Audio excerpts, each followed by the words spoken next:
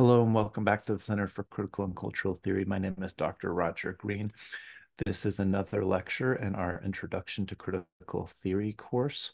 We have been reading Carl Schmitt's Political Theology.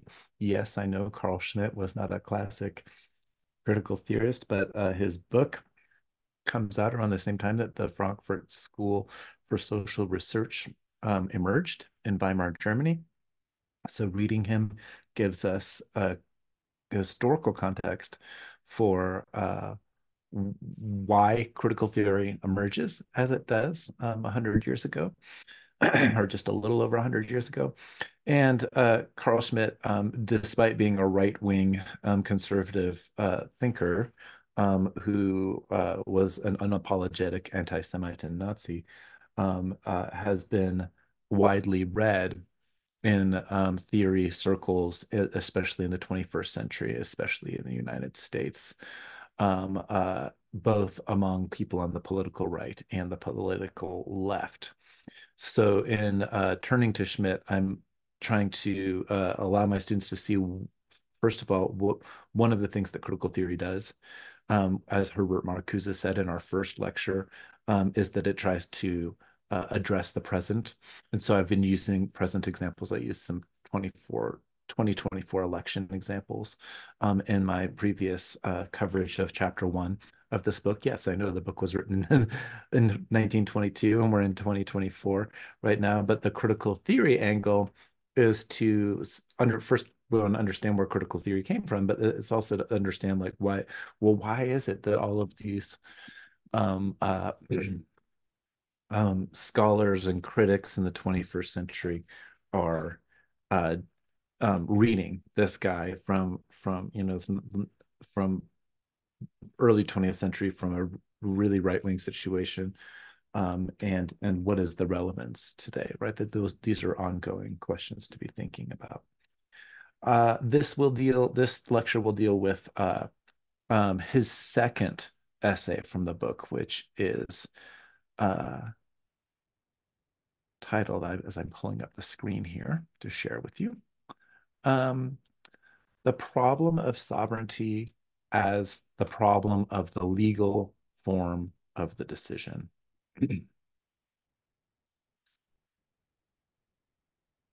Schmitt opens this essay with a brief history of the concept of sovereignty as it developed within the new state forms in the 17th century. Oftentimes, people refer to the 1648 Peace of Westphalia on this point. Um, but it's like, that agreement is important, but it's not like there wasn't like a 1688 like revolution in England. It's not like it stopped all religious wars, right? um, so it's just a placeholder back in history, but it's a common one that political theorists use for the emergence of this new thing called the nation state. So Schmitt notes that the concept of sovereignty existed in the 1871 German constitution, which had different states, but that those states did not have sovereignty, at least not in the true sense that he's been articulating it in this book. Um, True sovereignty was reserved for the empire and its emperor. He then turns briefly to distinguish sovereign power from brute force, citing Jean-Jacques Rousseau, quote, "The connection of actual power with the legally highest power is the fundamental problem of the concept of sovereignty. All the difficulties reside here." End quote. So Schmitt then complains that recent treatments by neo-Kantian legal theorists such as Hans Kelsen, that their treatments of sovereignty has made a distinction between juridical and sociological realms. As a legal positivist working in a liberally inspired tradition, Kelsen treated the legitimacy of law as a social construct. The social construct of sovereignty was too abstract for Schmitt, and of course had developed through social contract theories. This is why he has someone like Jean-Jacques Rousseau on his mind here. So this type of thinking leads one to establish law on normative reasoning, leading toward the rule of law rather than the sovereign's decision in the exception. Again, Schmitt's a conservative theorist, and he has an allergy or a distaste for liberalism and liberal democracy. But he's reading all of these legal positivist, neo-Kantian people associated with liberalism, um, and kind of taking them to task in this book. That's if we look at what his method is, he is listening to the people he disagrees with and saying why they are wrong. Um, this type of thinking also aligns the legal order with the abstract notion of the state. And this is Schmidt's general concern, is that if we treat sovereignty too abstractly, if we treat law too abstractly, if we treat the state too abstractly, then we don't know what holds it together. Over time, it becomes based on science. And that's what legal positivism tries to do, is to see a legal apparatus of laws as something that we can analyze scientifically. Comes out of positivism more generally in the 19th century, that tried to present scientific objectivity, with relationship to various different subject matters. It just happens to be that in legal thought, they're called legal positivists. So, according to the thinking, it becomes a system of science. But for Schmitt, that system is empty of its foundation. Objectivity appears possible, but Schmitt sees nothing actually posited at the base. Liberals like Kelsen, quote, negate the sovereign, according to Schmitt. He then cites Dutch theorist Hugo Krab, who presents the rule of law as a, quote, spiritual force that replaced the personal force of the king originally. The state emanates from the, quote, spiritual nature of man, and people obey the state as a matter of volition in this thinking. They choose its power based on their sense of what is right. Krab defines this state as the disinterested production of law and nothing else. For Krab, all leaders of the state are subject to law. Theorists like him are reacting to an authoritarian state. Hugo Preuss, or Preuss, I'll just say Preuss because it's like Dr. Seuss for me. Um, I don't have German really well as a language. Um, uh, Hugo Preuss, who drafted the Weimar Constitution, quote, rejected the concept of sovereignty as a residue of the authoritarian state and the discovered community, based on associations and constituted from below as an organization that did not need a monopoly on power and could thus also manage without sovereignty. So he's attacking liberal theorists in general, Schmitt is, or critiquing them anyway. And um, what he has in mind is the context of the Weimar Constitution in which he lives, right? And he's saying that the liberals and liberalism reject the concept of sovereignty. They try to eliminate it from constitutional democracies. And that what results from that is that we don't know what the state is founded on anymore, in Schmitt's critique. He then turns to Kurt Wohlsendorf, who had just died in 1921. And Wohlsendorf had come closer, according to Schmitt, than his liberal peers to an authoritarian description of the state by saying that the state needs law and laws need the state, but the state must be a protector of the laws and the state must be a protector of itself. So if you remember from my last lecture, I was using the current context in the United States surrounding the contested decision among Coloradan legislature where I live, to remove Donald Trump as a name from the 2024 presidential election. Other states have followed suit to try and eliminate him from their state ballots. And the case is going to the Supreme Court for a decision at that particular level on whether or not this should be allowed. They're citing amendments from the Constitution, the US Constitution that were made after our Civil War in the late 1860s that barred people who had participated in insurrection in the South, right, from holding office again, and saying that by under that particular context, Trump, who participated and according to this thinking, and urged on the insurrection at the Capitol in January of 2021 because he was upset at having lost the election, um, that uh, uh, because of that participation, he has participated in an insurrection and thus cannot hold power again. Trump is saying that because what he was in power at the time, he was the sitting president, he's immune from any of these types of charges, right? So he's claiming a kind of sovereignty in his own ability to make decisions or say whatever he wanted to say, whether it inspired insurrection or not. That's just the current situation that I want my US students to be thinking about here.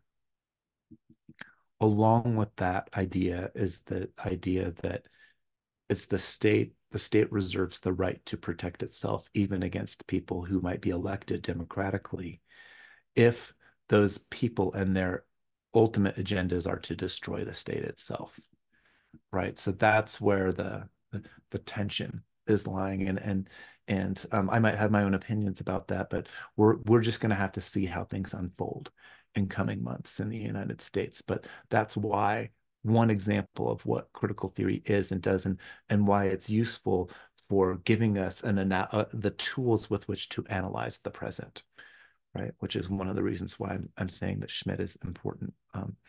Not for just understanding the emergence of critical theory to begin with in the 1920s in Germany, but to understand why many theorists, both on the right and the left, have taken up to reading Schmitt in the past 20 years or so. So Schmitt associates the new establishment of just a completely sort of attempt to make complete objective laws with the establishment of the Soviet Union and Russia. He then turns to the muddiness in definitions of form by all of the legal theorists, though. So again, he's not talking a lot about Lenin and the Soviet Union in here. I mean, they're like he cannot stand that. That's the way further left. So he's definitely against that. But his more immediate context is the liberal democracy in Germany.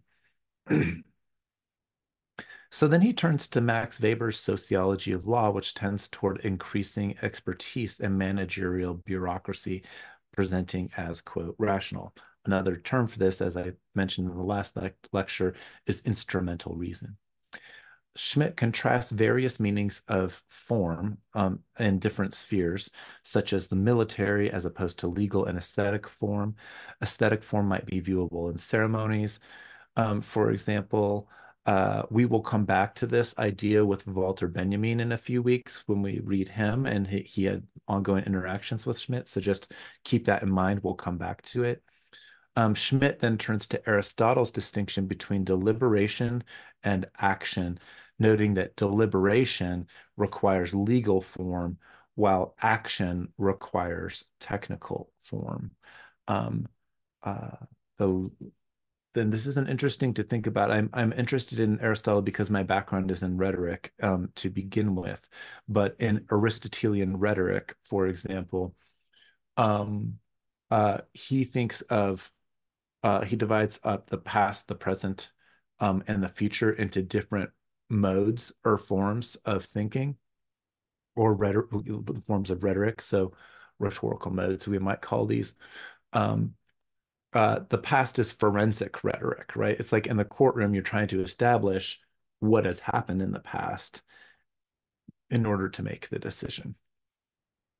The present for Aristotle is called epidialectic rhetoric. It's about ceremony. That's where aesthetics, I think, for Schmitt comes in here, right? Even if it's like if everybody rises when a judge or enters the courtroom, or They play the national anthem at the beginning of a sports game. That's epidictic rhetoric. If you take a knee at a football game, which has been a recent protest in the United States, that's epidictic rhetoric. But also like traditional speeches after like a best man speech at a wedding, that's epidictic rhetoric. Deliberative rhetoric in Aristotle is about the future and it's about politics. It's about making decisions about the future. Um, uh, um, Schmitt wants to distinguish that kind of rhetoric, like about the decisions that go into that, and he positions deliberative rhetoric within law itself, which is interesting. We might situate it more broadly in terms of politics itself, but here at least Schmitt is situating it in terms of law. Um, and he wants to distinguish it from other forms, so a legal form of deliberation. And I think that that goes back to his theory of it's really tied closely to his concept of sovereignty and the decision that he wants to place at the base of the state. So decidability on the law, there is less deliberation going on, perhaps, than in a democracy where we might be arguing about, like, where deliberation is about what do we do next? Well, because Schmitt is conservative and wants to place the sovereign decision with the actual sovereign, um, and that is not only like the foundation of the legal system, but it's the foundation of the state. And it has the right in Schmitt's thinking to dissolve the entire legal system to begin with, right? So it's very important to be thinking about like where he wants to situate the legal form, especially relation to these other kinds of form that we might associate with rhetoric or politics. Yeah, we might have debates, political debates about things, but the ultimate decision for Schmitt always already resides with the strong sovereign himself. So he then goes on to say that legal ideas do not realize themselves, but require an organization to interpret it. Legal ideas do not realize themselves, but require an organization to interpret them, I should say, just for my grammar here, sorry. Um, uh, and translate them into reality, right? So the law can be written, but it takes some sort of expertise. It takes something else to interpret it and to bring it into realization. Something contradictory, according to Schmitt, happens in neo-Kantian liberal theories that first try to eliminate everything subjective and personal and erect an objective apparatus that has no motivational basis. The end result is the obscuring of the decision itself, yet the decision is fundamentally necessary to law for Schmitt. The decision requires a personality and, quote, should not be mixed up with calculability. In a rational system or a positivistic law, you could calculate and projections about the future based on the past, right? Because you have this whole kind of scientific sort of basis from which you can base your strategy.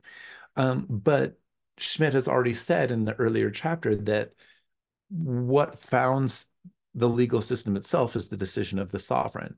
You need to have that at its base. Otherwise, law doesn't know what it is necessarily based on. Even though the liberal positivists are going to say it's based on the current kind of social contract, on a kind of organic theory is the terminology that they will use, and it shows up here in a few minutes. Um, and that tradition kind of just develops over time as something that erupts from below. Whereas, of course, in the divine rights of kings and earlier sovereign-based Euro-Christian theory, then the king has a sort of place in this theological order of the world. So laws can state things, says Schmitt, but they require something else to enact or enforce them.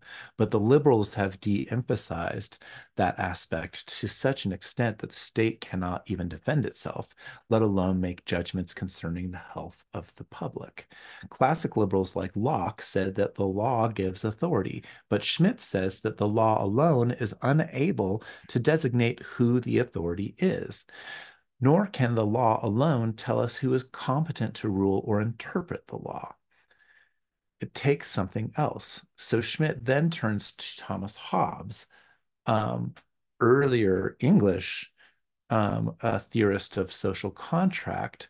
Um, Definitely, Hobbes was participating in theories of the state during the English Revolution, right? When they've ousted and eventually killed their king, and then there's this period in the mid 1600s where there's no king, where there's just parliament, and then there's the restoration of the monarchy around 1660 with Charles II, right?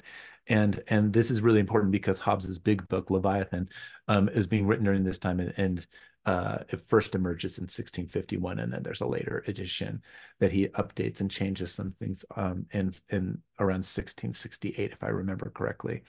And that the updated edition is to reintegrate his thinking back into the restored monarchy. Hobbes, in a sense, is participating in this unfolding of what will eventually become political liberalism, but he's a much more conservative thinker than someone like John Locke, right? So we see Schmitt going back to Hobbes. Remember, in the earlier chapter, he went back to Jean Bodin, the French thinker, and here he turns back to Hobbes. And he says that Hobbes saw something personalistic in authority, and that he lived at a time when competing sciences did not obscure a direct view of power.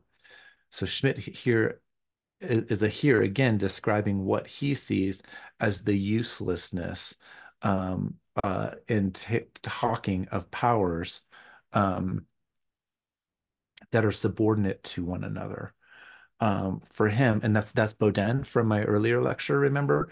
Like Baudin thought it was like dumb to have an idea of the balance of powers or checks on power that we see in something like the three branch structure in the United States government: executive, legislative, and judicial branches, right? And because power itself must be conceived as its definition, which is something closer to force.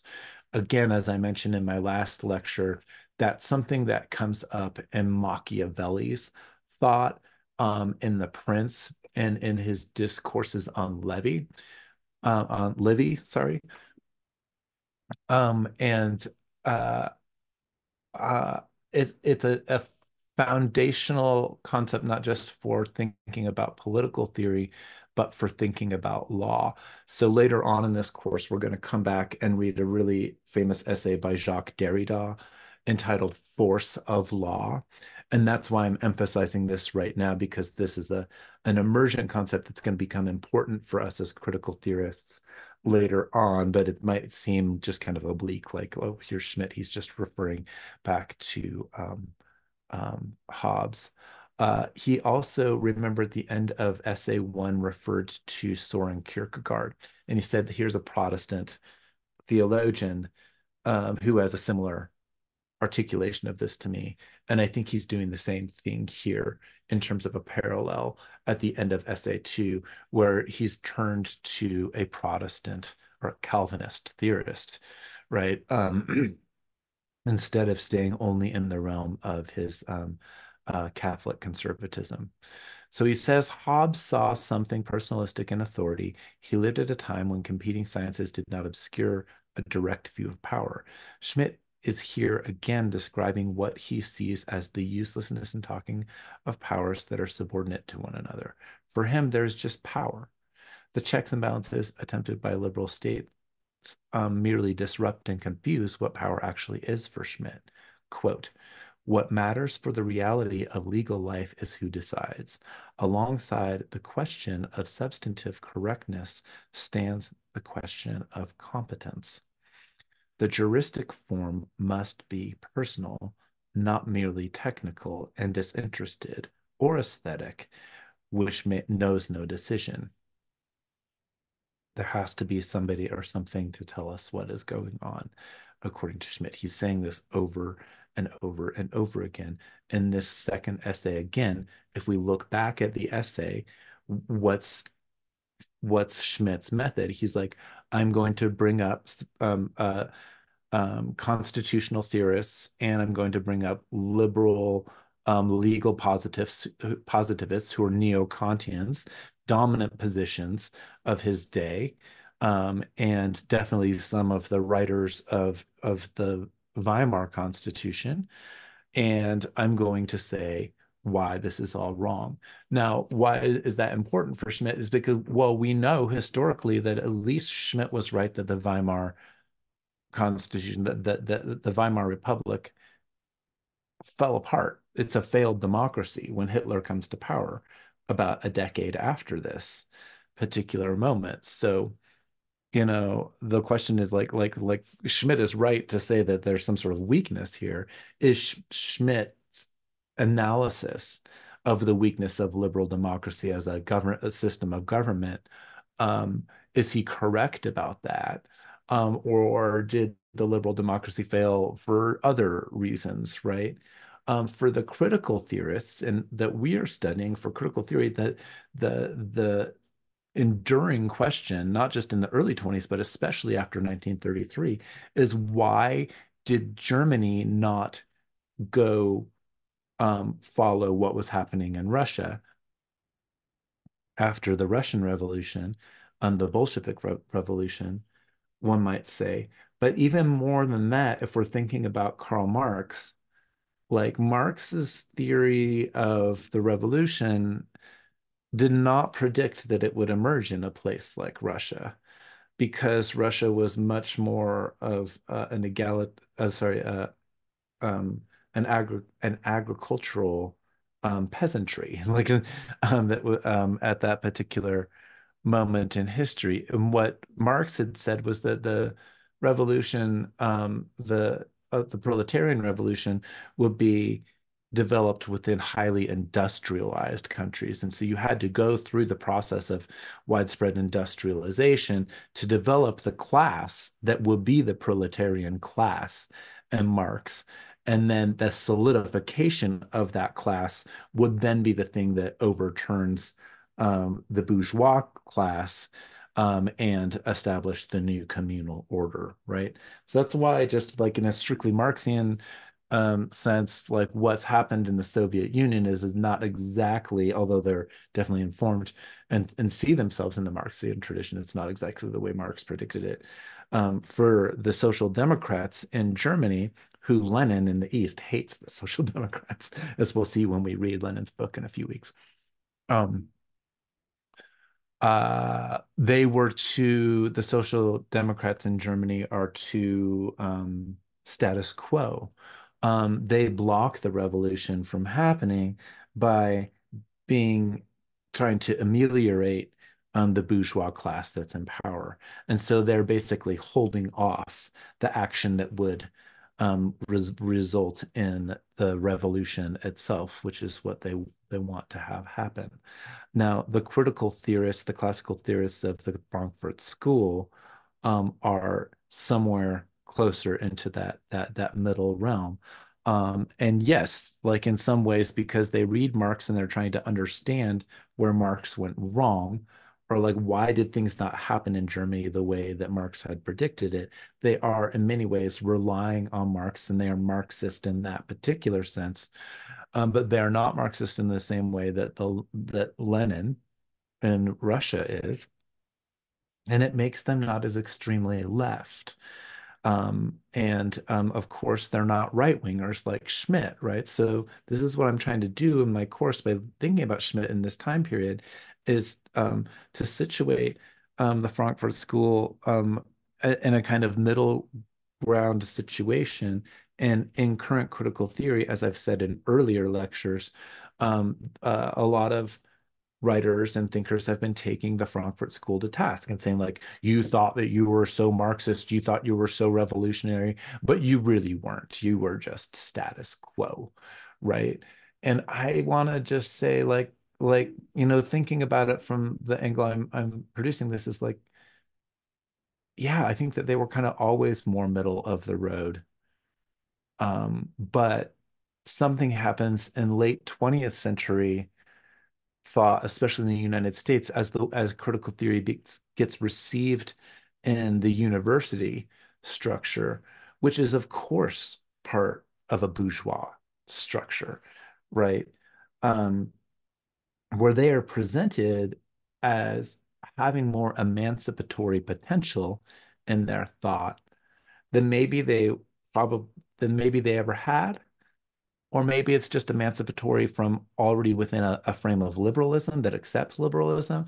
So the second generation of critical theorists following people like Jürgen Habermas in the late 1960s, his communicative theory of action, already kind of takes up this position, which is a post-World War II position, that like liberal democracy is kind of foundational for doing and thinking about what communicative theory is. So it already just kind of accepts liberalism as a political economic model. And that's different, definitely, than the earlier critical theorists like Marcuse, Horkheimer, and Adorno, these folks, because I think for them, they are in murkier territory. Like they're writing in between and developing in between the two world wars. Yes, some of them, like Hannah Arendt and Marcuse, they end up working with the US government. Marcuse works for the Office of Strategic Services on anti-Nazi propaganda. Hannah Arendt has numerous types of interactions with the state. And that precipitates that turn towards critical theory as being sort of situated within liberalism.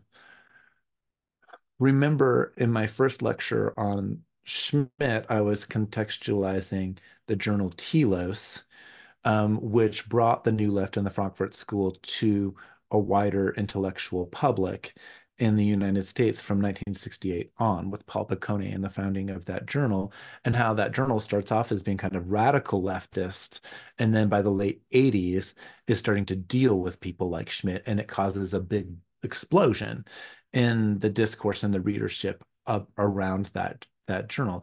In some ways, like those kinds of big explosions turning one's back a lot because of the extremism that's being entertained in the intellectual material. In some ways, I feel like precipitates a lot of the ire and angst that develops in current broad U.S. political culture, right? Which is not necessarily an intellectual culture, I will say. So I don't want to confuse broader U.S. Culture with this kind of high theory academic journal. Um, but those of us who engage with this material, it's like, oh, we see this return to thinking about religion, this return to thinking about Schmitt, which causes a lot of controversy. And then we see the real challenges towards liberal democracy that arise after 9/11 with Hurricane Katrina, with the various sort of now we especially see emerging destabilizing of the Middle East. Not that it was ever really stable to begin with, but the ongoing unfolding drama of the Middle East, Syria especially when Obama was in office, and then later on the retreat of the US from involvement in Afghanistan and Iraq, and that has precipitated an even more destabilization of the Middle East. And then last year, of course, the Hamas attacks on Israel, and now Israel's response to Hamas as well over there, right? So this could all be conceived where we're thinking about states that have some sort of relationship to a declared religious identity. Of course, the flip side, like the broader Middle Eastern flip side to Israel is going to be Islam. So we had an Islamic revolution in 1979 in Iran. And so we have these two states that were declared states that have some sort of association with religion that's not a Euro-Christian religion. I think that there's a way to think of the Westphalian state system. And I and some of my indigenous colleagues in our own work, which is relevant here, we'll read some indigenous thinkers later on, who are critiquing liberal democracy from their particular point of view. But we don't want to confuse that critique of liberal democracy with like the Schmittian right-wing critique of liberal democracy, right? So we need to understand what liberalism is, how the critiques come, and how the kind of uh, the various spectrum of positions and positionalities that are coming in to understand the nuances between the different critiques. And so that this is kind of jumping a little bit ahead because this was it took me a shorter amount of time to get through Essay2 from Schmitt's book. So that's where we're going in the future, thinking about things like force of law, thinking about critiques of liberalism from the left, thinking about ongoing critiques of what critical theory is in the Frankfurt School as being status quo. Yeah, like this is all stuff to be thinking about right now in the complex political times that we're in, and I might even say complex political theological times that we are in. But this definitely takes us to the end of Schmitt's just covering what Schmitt said in Essay2 here. So we'll pick up with another video just to be consistent. I know this video is kind of short with Essay3. So thank you for being with us, and thank you for watching. I'm going to stop sharing my screen here. I'm going to end this video. If you are finding this useful, please support us on Patreon at the Center for Critical and Cultural Theory. You can find us on the web at ccctheory.org. Obviously, if you're a university student and you're paying for this class, please do not feel like I'm asking you to pay any more money to support the Patreon page. But for those of you out in the world, if you have the means and the ability, this is very much a labor of love for me. Although occasionally I get to teach, I get to get a little bit of income from teaching like a class here or there part-time at universities.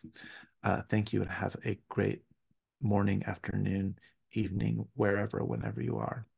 Bye.